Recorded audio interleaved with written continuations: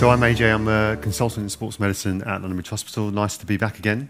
And today we're going to be going through shoulder, all things shoulder, clinical assessment, and just how you might approach a shoulder case in your practice. So what we'll try and cover today, we'll talk about the clinical history of the shoulder, just understanding the key points in terms of things you might try and ascertain from speaking to the patient before you even get your hands on them.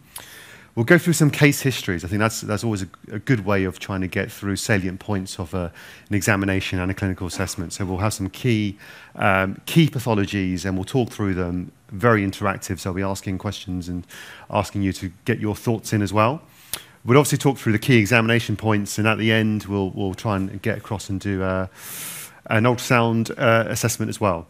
So a little bit about me. I'm a sports medicine consultant. I worked a lot in the military in the past, and now I am the lead sports medicine physician at London Bridge Hospital. I also work for British Tennis, and I'm a lecturer at King's College London. I have no other conflicts of interest.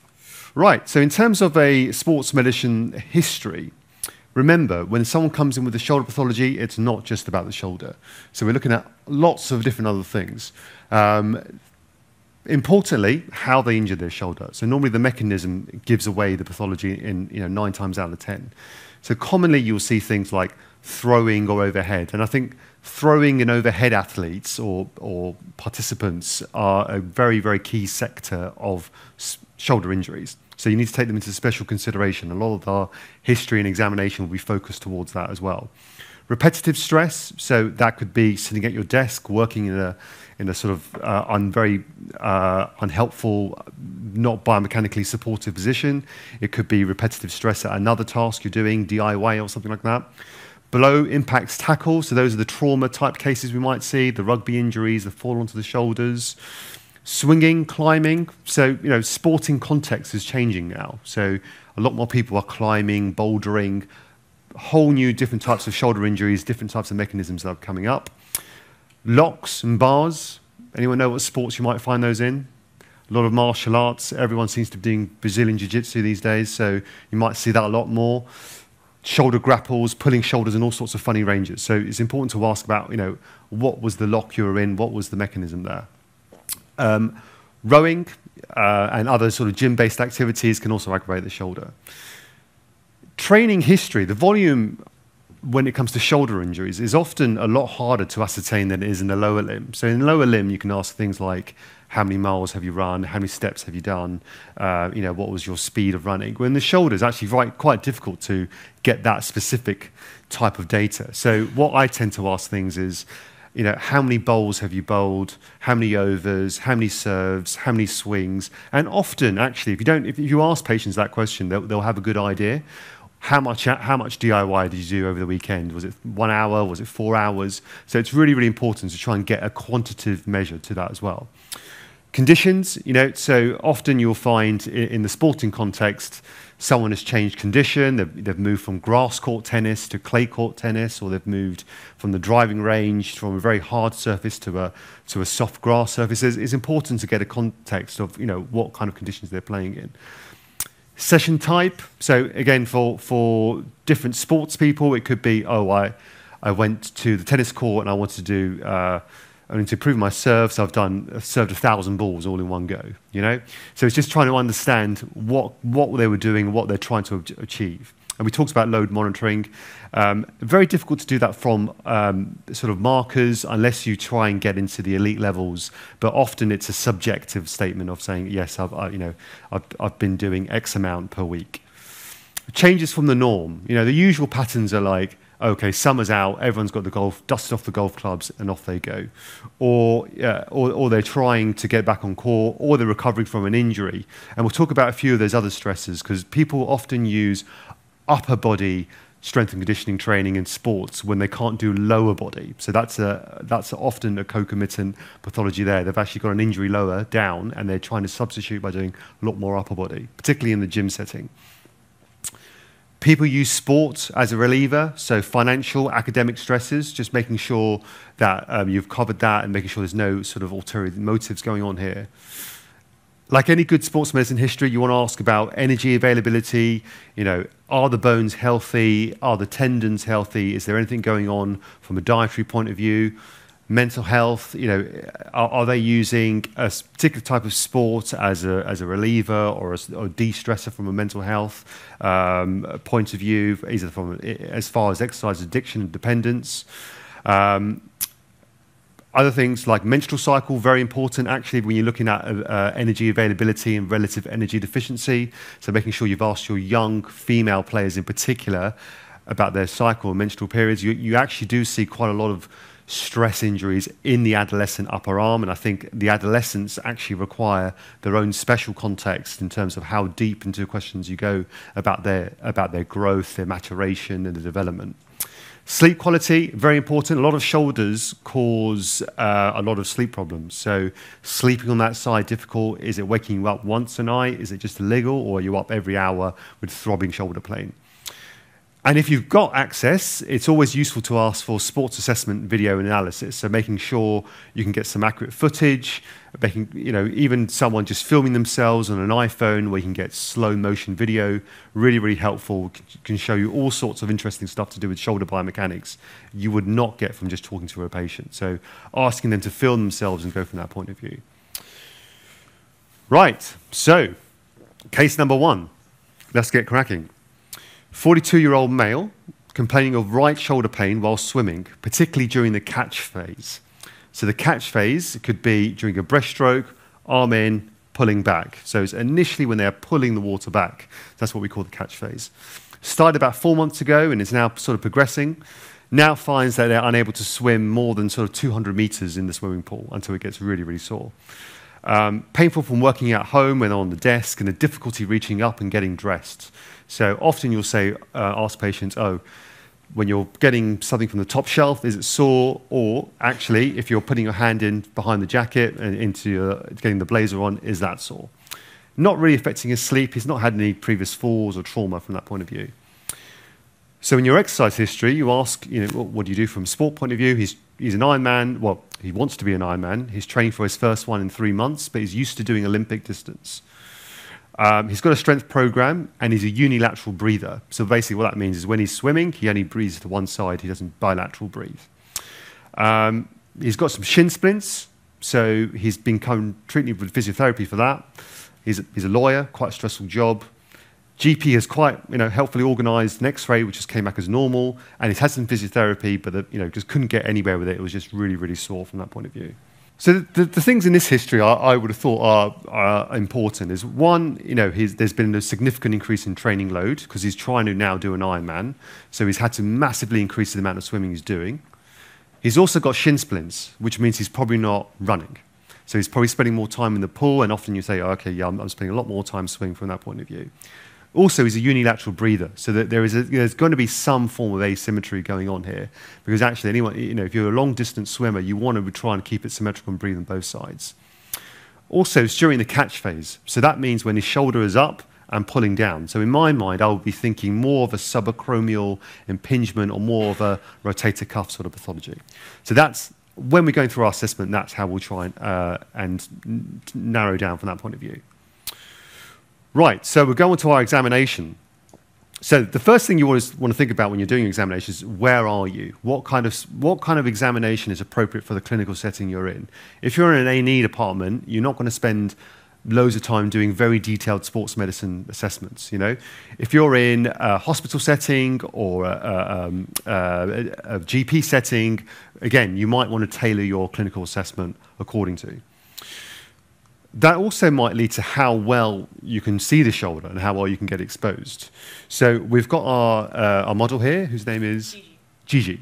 Okay, brilliant. So Gigi's helpfully come today in a sports top. And I think if you want to get any useful information from a shoulder examination, you have to have adequate exposure.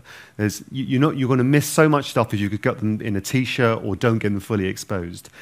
And you can't always assume that guys are happy to take their top off in a gym environment and things like that. So just bear in mind, it is a fairly sensitive and intimate examination.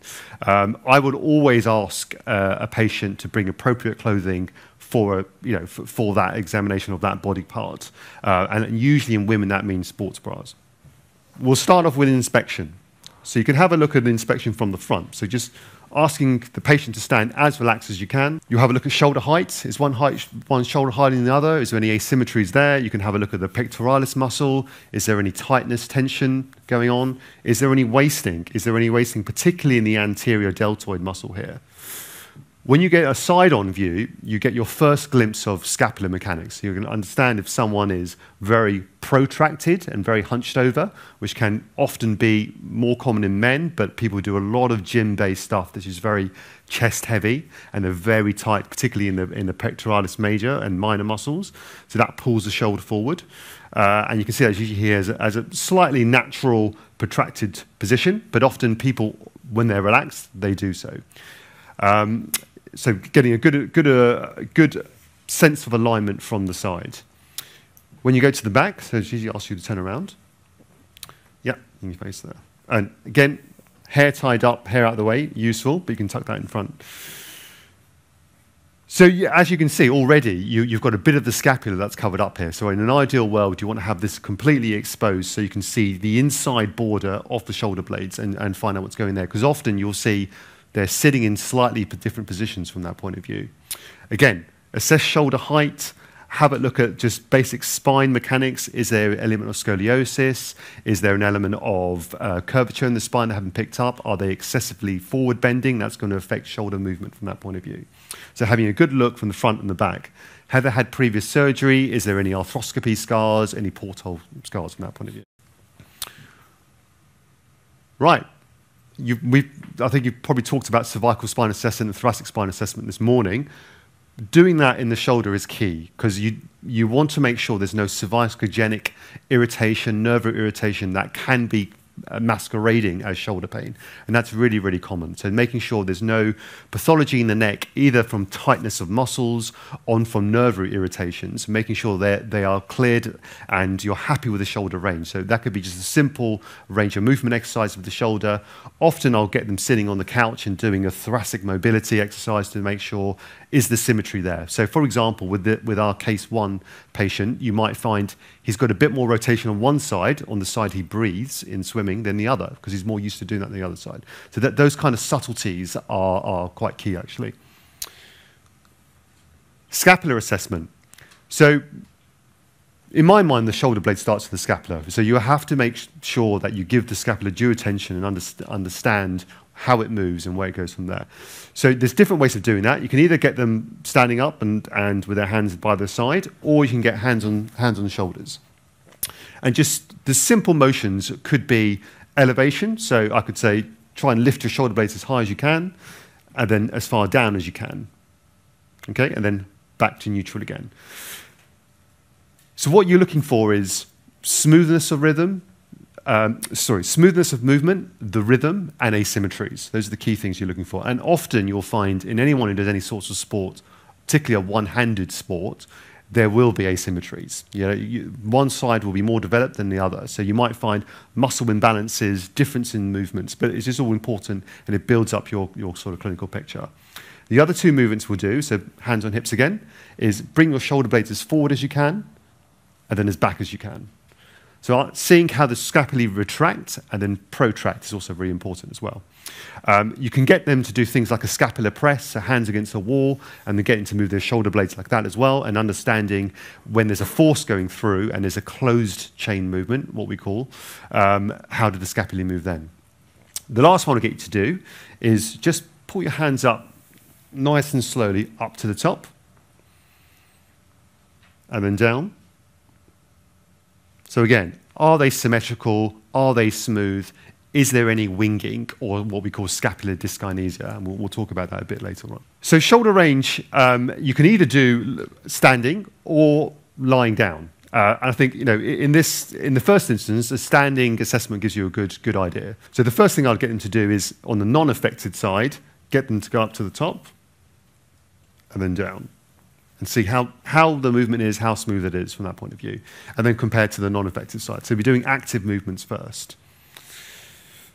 Right, so if they're up to here and you find, so this was it was the left side for this patient, and they got sore, you can just try and test that passively and say, actually, what is the end range and how far is that further than their active range? And is there a soft feel there or is there an end feel there? And obviously you can be able to look at the patient's face and ascertain, is that the point where they're getting their pain, right at the end range?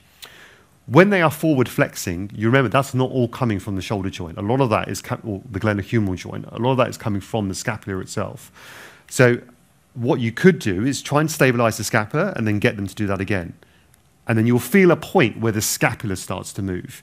So you could say, Gigi, probably about up to there, or maybe a bit low actually, is shoulder, glenohumeral joint movement, and then the rest of that is scapular rotation. In someone who's got glenohumeral joint restriction, either from arthritic change or tightness of the joint, that might happen a lot earlier. So they might be using their scapula just to get that forward bend. So you have to try your best to differentiate between those two. And having a hand to give you that feedback on the scapula is really important. So we'll do rotations now. So very simply, hands out in front, and then with the non-affected side, out to the side, and then back, and then the other side. So this is external rotation, right? So you can see actually when Gigi goes on this side, she's probably got a lot more external rotation on the right side. Are you right-handed? Yeah. Do you play any right-handed sports? Yeah. Yeah. So she's got a lot more external rotation on that side. And that's very common in people who are doing a lot of throwing motions because they end up getting a bit more range on that side. What sports do you play?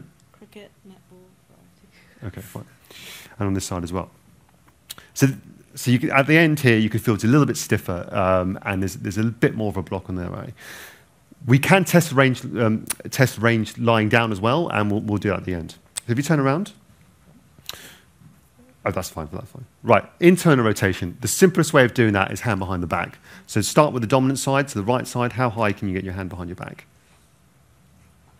That high, and what you can do is measure either the center of the hand, or some people use the thumb, but I like doing the center hand. How high up have they got around the back? Is that mid-thoracic? And you can even get the level if you want to from that point of view. So that's probably a bit of thoracolumbar level there, and the other side.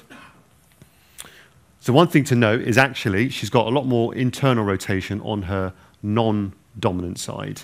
And her non-sporting hand, which means there's more of a bias towards external rotation on the right side, which could lead to a few other things that we'll talk about in a second, mainly glenohumeral internal rotation deficit. So we'll talk on that about in a minute. So functional movements. At this point, you can face the front if you want.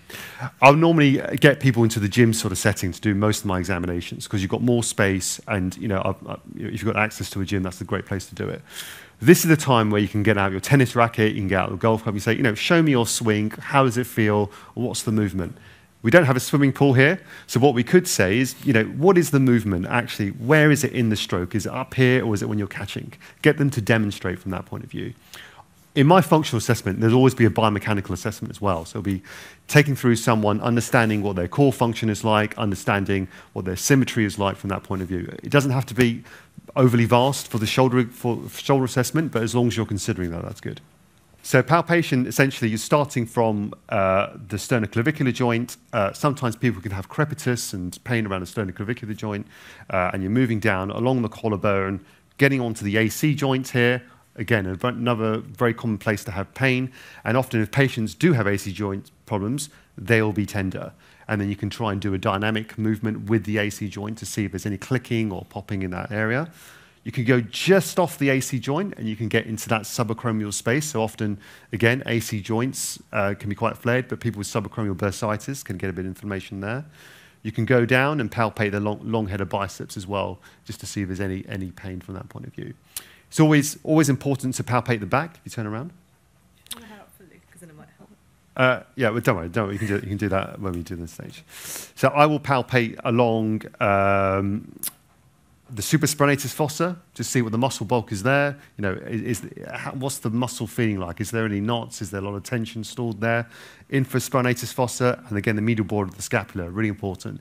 Lots and lots of people you'll probably find have lots of tension around the medial border of the scapula, just tight levator scapulae, tight rhomboids. So it's understanding what the differences are between those two sides. So we're going to start calling on our special tests. It is a bit of a minefield when it comes to the shoulder and special tests. There are lots and lots of tests. And I think, rather than being quite restrictive about what tests you use. It's important to use them as tools. So each test will give you a different flavor of the particular type of shoulder you're trying to examine. So it's making sure that you call on each of these tests in an appropriate way. You're not trying to bash them all through and trying to build a clinical picture. It's like, actually, for this particular type of patient who's got impingement when they're swimming, what test might be more appropriate? The other thing I would say about rotator cuff testing is that there's a lot of evidence now to suggest that actually the cuff doesn't activate in isolation. The cuff activates as an entire body. So you often get concomitant activation of the front, the back, and all aspects of the rotator cuff. So can you actually isolate different muscle groups? I think it's still worth trying, because actually, if you do have isolated pathologies like a subscapularis tear or supraspinatus tendinopathy, you can actually catch them out on certain tests. So it's making sure you try and at least have some idea of which part of the cuff. Whether you're isolating individual muscles, I don't think it's important, but trying to get that point of view is quite key. The bear hug sign is probably the most sensitive in my point of view. So that's holding your hand up like that and not letting me try and move you. So hold your hand there. So there's good power. Essentially, subscapularis is an internal rotator. So it's making sure internal rotation is not being effective from that point of view. So if there's good power there, then they're likely that actually subscap is doing all right. You've got two variations, belly off sign and belly press test. So I like the lift off test. If you turn around again on that side, try and push out against me. So good power from that point of view. So that's suggesting that internal rotation is not too bad. Infraspinatus is an external rotator working along with teres minor. Lots of different ways of doing that. You can either get them to hold out and get them to push against you. And sometimes, if there is a bit of a lag, what happens is, after you let go, the shoulder just pops back. You can either do that at 0 degrees or at 90 degrees. So you're holding the shoulder, and if there's a bit of a lag, sometimes the shoulder drops. The forearm rotates like that. If that does happen, that would suggest there's quite a significant cuff tear there, and the infraspinatus power has gone quite a lot. Supraspinatus is the one that everything seems a bit more. There are lots of tests. They all kind of look and sound the same in a lot of ways. Full can test and empty can test is essentially hands out by your side, as if you're holding a full can of Coke, up to the top and all the way to the top. And on this one, she says, yes, that's painful on the affected shoulder side. So you can bring that down, and you can ask them to modify that. So hands in, and then going up to the top again. Often, if there is some mild subacromial bursitis or impingement, the empty can test does exacerbate that more than the full can test. And that's really important to work out from that point of view. Near sign is when you're actually doing that actively. You're pushing it from that point of view. What we do often do in clinic is do the NIRS test and then do an injection to the subacromial space and then do it again. And that's really, really telling as to whether there is a rotator cuff pathology or a rotator cuff bursa irritation from that point of view. Biceps testing, speeds test is essentially getting them to have a straight arm. Try and push against my hand if you can. And what we're doing is activating the biceps tendon from that point of view. And up here. And again, working through different ranges. So when we do our ultrasound, this is what we see. We see a markedly inflamed subacromial bursa. So at the top there, you can see that the area is really, really thickened, so there's lots of fluid in that subacromial space from that point of view. This is the subacromial space, and this is the inflamed tendon. So this shows lots of degenerative change in the rotator cuff tendon, and here you've got a marked thickened of a subacromial bursa, which looks like this on the MRI. So all this white is fluid within the subacromial bursa from that point of view. So actually, for this athlete, you can, well, this person, you can drain the subacromial bursa, you can inject an anti-inflammatory, you can get them working the rotator cuff again. Working on that thoracic mobility is very important, making sure that they're as symmetrical as possible, trying to get him to bilateral breathe. Just talked about the swimming volumes, talked about how else they can train, can they do a lot more cycling, the other component of triathlon. And also, we knew that it was affected by his home setup, so making sure his home setup is key as well.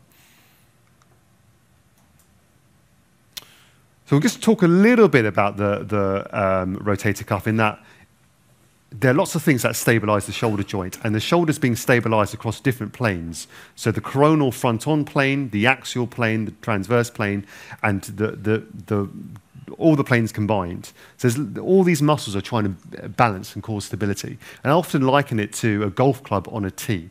So that's the biomechanics of the glenohumeral joint, and that's what we're trying to stabilize. So it's a very, very shallow joint. And often what happens is when supraspinatus doesn't work, fails, is irritated, it gets inflamed, deltoid takes over, and then you get what we call this migration of the humeral head upwards. And what happens there is you end up going on a vicious cycle. So the supraspinatus fails, the whole humeral head migrates upwards, it gets more inflamed, it gets more pinched, and you get into this vicious cycle, and problems ensue on from there. So it's important to recognize that and then trying to correct that from that point of view. Right, so key take-homes from that case is ultrasound is, in my opinion, the gold standard for assessing rotator cuff. You get so much more detail than you can do from MRI. Rotator cuff can be inhibited from bursal irritation, and sometimes it's impossible to rehab really, really angry shoulders with lots of inflammation around a subacromial bursa. So you're much better off injecting it, calming it down, and then going from that point, and then trying to get them into a good rehab program. Right, case number 2. 58-year-old lady, pain and stiffness in left shoulder. So started about 6 weeks ago, now getting lots of worse. 8 weeks ago, she had a fall. She tripped, stabilized herself with the left shoulder again. Now she's unable to get dressed. With women, it's always important to ask about the bra strap test. It is difficult to put on their bra from behind. Difficult to do hair as well. Now affecting sleep, right? Often, glenohumeral joint pathologies are the ones that affect sleep. So lying on that shoulder, aches, can radiate down the arm as well. She's tried to keep fit and active. She enjoys yoga, unable to do that now. She's hypertensive, pre-diabetic. GP again has done an X-ray, really helpfully, no fractures, no arthritic changes. They've also organized an ultrasound, which shows the rotator cuff is absolutely fine, no subacromial bursitis. Had physio, which actually did help, but now it's sort of plateaued a little bit. Okay, so again, we go through our examination. We know the setting. We know we're appropriately exposed. We have a look. There's nothing really to see, obviously, from a shoulder mechanics or scapular mechanics point of view. When we work at shoulder range, we see there's a markedly restriction into external rotation. So external rotation is very, very stuck. And when you get them lying down as well, they've got not much going on. You can also measure external rotation in 90 degrees, which I think is also quite useful from that point of view. But bear in mind, some of that is happening from the scapula as well. So if you get them lying down, you can stabilize the scapula, and they get a bit more of a true measure of external rotation. So as you might imagine, a lot more external rotation on the right side than the left. But in our case history, very restricted into external rotation. Here you can see that the green circle is highlighting an inferior axillary thickening, which there's not many signs, actually very sensitive signs, to look at a frozen shoulder on ultrasound or MRI, but generally an MRI can pick it up a bit better because you can look at this, the bottom of the capsule essentially, to look if it's thickened from that point of view. How do you treat this? Physiotherapy can be very useful. Again, corticosteroid injections have their place depending on which time of phase of the cycle you get it in. And there's a procedure called a hydrodilation. You're putting fluid into the capsule. It expands, it expands, it expands, and it releases. Very good procedure, very great outcomes. It's one of those things you can do in clinic, and the patients have great relief after. Improved range as well, so it's a good thing to keep at the back of your mind for treatment for frozen shoulder. Sometimes you can do that a couple of times, it still doesn't resolve. In the really recalcitrant cases, you often need to perhaps get a surgical opinion for an MUA or an arthroscopy to help release the capsule. I would say, in this case history, there are a few factors including prediabetes, hypercholesteremia. You want to make sure that you've ruled out any medical causes of frozen shoulder, and that's often part of your medical workup as well. Just remember that frozen shoulder has different stages, so it depends on where you're getting the patient. Often they don't really present in the first painful stage where the shoulder is freezing up because they think, oh, no, it's a little bit sore, it's going to get better. And they come to you when it's really restricted and you haven't got much movement there, that's when they typically tend to present. If you leave it on its own, it tends to get better, but that can take many, many months, and most people can't live with extremely painful shoulders. It's really disrupting to their day-to-day lives, so they want something done sooner rather than later. Right, learning points for that case. Important to work out what phase you're in from a frozen shoulder point of view. Corticosteroid injection, hydrodilatation procedures work really well. If you're going to do that, you have to time it with your physiotherapy. So that's where the communication between you and your physio as a medical doctor is key, because you might say, look, I'm going to inject. We really need to maximize the rehabilitation from that point of view and get them lined up from that point of view. Right, next one. So this is where it gets a bit juicy.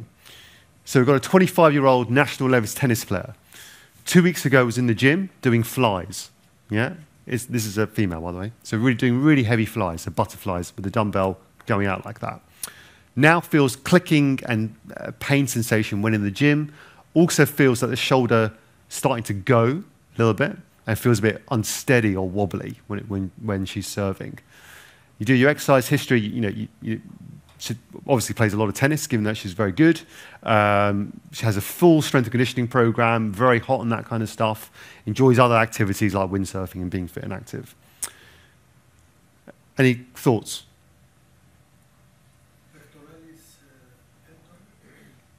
Pec tear?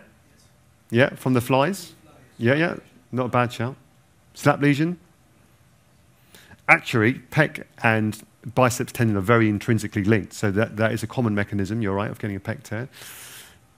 The thing that does it for me is the feeling and the serving. So they're getting to that extreme ranges, they're getting that clicking, they're getting that sensation. So is there something going on within the glenohumeral joint, like a slap tear or any form of labral tear? Using data is really key. So actually, when you get to this sort of level, you can ask things like, or you can find out things like, what's the surf percentage speed drop? That's a really, really sensitive sign in terms of shoulder injuries. And often, that's something that patients can't make up. They're trying to go for their speed, and the average speed goes down. You can look at things like revolutions on the ball, so how many revolutions or how much topspin they're getting. That also goes down drastically when they've got issues and musculoskeletal complaints, particularly in the upper arm. And also when is it sore? So we talked about the late cocking phase. So that's basically when they're just about to release the shoulder and throw through, and that's when the symptoms seem to be worse. Again, you can use video analysis, video footage, and get just on an iPhone, get lots of helpful data, almost just as useful as that kind of stuff, just from home equipment. So we've gone through our assessment again. What we might find is visual inspection. There's going to be asymmetries there, right? There's certainly going to be asymmetries in the tennis player who's dominant-handed. You might find a bit of thoracic spine mobility and restriction. Scapular dyskinesia, you're certainly going to find a bit of that, which could be functional and could be normal. But I think we'll focus on the scapula at the moment in this particular case. So just to remind you that there are lots and lots of muscular attachments to the scapula, and they move in lots of different directions. So this is a complicated articulation between the scapula and the chest wall. So scapular rhythm is very, very actually difficult to ascertain, and everyone is different from that point of view. Most players and most people will have some form of scapular dyskinesia, and you can have what we call a sick scapula if you meet sort of certain criteria. But actually, just looking at general scapular motion is important, understanding what asymmetries could be improved and what are completely normal. There are a few medical things to look out for. Medial winging, lateral winging, and there could be medical causes for that, or even iatrogenic causes for that. The lateral winging in particular is usually an iatrogenic thing, so people have had surgery or various complications, particularly with the head and neck, can sometimes cause lateral winging. Medial winging, you often see in patients who are very active gym goers, so you almost get a palsy of the long thoracic nerve, which knocks out serratus anterior from that point of view. This is more commonly what we see, functional scapular dyskinesia. So arm movements go up, and you can see actually that, the right scapula isn't moving as well, or is just pointing out from that point of view. And that is, again, usually from muscular imbalances across the thoracic girdle. Tightness in pec minor and upper traps in particular, but also weakness in levator scapulae rhomboids and the lower traps. So those are the things that you can try and target your rehabilitation on. And that's where rehabilitation starts it really should start in any shoulder case. So we'll move on to our labral tests. We're thinking about the labrum. We think, actually, let's do some specific labral tests. Ones I like to use are called like an inferior distraction. So getting to stabilize the shoulder. So hand on my shoulder, if that's all right. And just give a bit of a distraction down. And if there's a little bit of pain around because you're grinding into the labrum, then that's quite sore. You might want to see the stability of the shoulder. Like, is there an element of shoulder instability with labral tears? And that's often, they come together. So you might want to have a general feel. So you've got the weight of the shoulder, get them nice and relaxed. You can see what the shoulder movement is like. If you turn around, actually, I can show them that. So you can see you stabilize the scapula as best as you can. What's it like in an AP motion, and what's it like in a downward motion? Is there a sulcus sign? Can you see big gapping under the acromion? What's going on from that point of view? Again, lots of special tests for labrum. The ones that I like using are O'Brien's. So that could be holding your arm there and asking the patient, pretend they're opening a curtain. So pretend you're opening a curtain from that point of view. Okay, relax, and now push up against me. So again, just making sure there's no irritation where the biceps tendon comes in and forms that anchor into the superior labrum from that point of view. So you often ask the patient to come and shuffle over all the way to the side of the bed as far as they can go without falling off. So now you can stabilize the scapula much better, right? So now you can get a true test of external rotation from that point of view. Oh, and there was a pop there. How you okay with that, Fred? Yeah.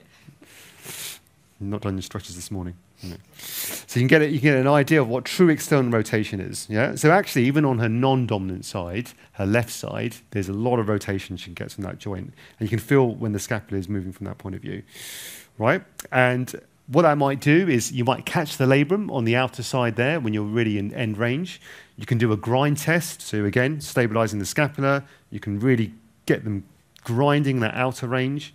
And then you can push in as well. So you can get like an axial load this way and a scour test. So it's very similar to, so there's a little bit of instability going on here. Are you quite flexible? Yeah, so that's when you might want to say, actually, I'm going to do a hypermobile screen, mobility screen from that point of view. So you can actually feel there's a bit of shoulder movement in there as well. So very flexible. So when you do there's a thing called a crank test or a Job's test. It's important to understand, is it pain or is it instability? Is there an apprehension that the shoulder is going to move out, or is it a pain from the point of view? And often they're combined, and sometimes they can be separate. And sometimes you can have just instability, and sometimes you can have just pain. So what I tend to do is, if there's a patient in that point of view, I stabilize the shoulder, get them to feel really comfortable. Patients who are apprehensive will not want to be in those ranges, will resist you anyway. But if you can get the patients relaxed, you go back, you say, tell me when your symptoms come on. They say yes, and then you do a slight relocation test. So you're pushing down, and you're recentering the humeral head in the glenoid, and that should remove the pain. And we used to just let it go and surprise them, so it pops back in. But that's a very cruel thing to do. So if the pain and instability resolves, you say, okay, that's fine, and you gently sort of release off again. It's a very apprehensive position for that to be in. You don't want to flare something within the joint as well, from that point of view. Stability of the shoulder, just remember there's lots of structures stabilizing the shoulder joint. So you break them into your primary stabilizers or your static stabilizers, and then your dynamic stabilizers. Essentially, your static stabilizers are the shape of the joint, the labrum, and the capsule. So the capsule is just not one blended sheet. It's got lots of thickenings in it as well. So from that point of view, lots of different ligaments that form into the capsule. The dynamic stabilizers are the muscles, the rotator cuff, and everything we've spoken about. So just remember that there's lots of things contributing. Right, this patient had a slap tear, as we thought. Now we're changing the surf bar mechanics, scapular mechanics improving. We talked about internal deficit range of shoulder. So do we want to get a bit more internal rotation? Is that important? I think so. Do we want to, obviously they need that from a serving point of view. They need the external rotation, but can it be better controlled? Avoid aggravating positions. Sometimes the shoulder joint is really inflamed. So you might also need to be calmed down with an injection or anti-inflammatories. We'll just very quickly zip through slap tears. 4 different types. Most of the types you see are this type 2. They're the commonest type, and you can get a slap tear that's anterior, posterior, or combined from that point of view. These are the type 3s and the type 4s are where we get our friendly surgical colleagues involved, because they're like a meniscal bucket handle tear. So you're going to have a bit of cartilage, a bit of labrum flapping around in the shoulder joint. It's going to be sore, it's going to be painful, it's going to be causing mechanical symptoms from that point of view. And this is 28-year-old, left shoulder pain, playing basketball, falls over onto the shoulder, now has pain around the front. Describes clicking and grinding of the shoulder, right hand dominant. Plays basketball, racket sports player as well, but with the right hand. So not left dominant at all, but the shoulder pain is on the left side. So you go through your examination, and actually on visual inspection, when you're doing your general look, and then with your cervical and thoracic spine assessment, you notice a bit of scoliosis. Yeah? So a left side thoracoscoliosis. The reason that's important is because that really does affect scapular mechanics. So in this patient, you can see that the left, you're going to get a bit of a rib hump and a bit of scapular elevation and protraction. So what that will do over a period of time in the non-dominant side on this particular patient, you're going to get overloading of the anterior structures. So actually, with this patient, they've got a florid ACJ synovitis, which means that the ACJ is really, really inflamed. You would expect that in the right dominant side, but actually this is the left dominant. This is the left non-dominant side. So something has been aggravating that over a period of time. And then you really want to think about biomechanics as well. You want to just make sure you're as symmetrical as possible, and sometimes surgical intervention in the ACJ is required. And this particular patient actually had to have an excision of the ACJ to help with their symptoms. Moving the ACJ, is there any crepitus? Is there any clicking? And then you can get the shoulder across that way and give them a squeeze. And on the squeeze, they'll be like, oh, that's sore. And often they can get aggravation from that point of view. Just a few pathologies with the ultrasound here. We can talk through these. Top left is biceps. Pathology. So you can see a tear here in the rotator cuff. That's causing the 2 ends of the cuff to be retracted. Sometimes you can see joint pathologies. So here you've got a big glenohumeral joint effusion. So that means there's been significant trauma within the glenohumeral joint, and this is looking at the shoulder joint from the back. And as we've seen here, subacromial bursitis from that point of view. Thank you very much.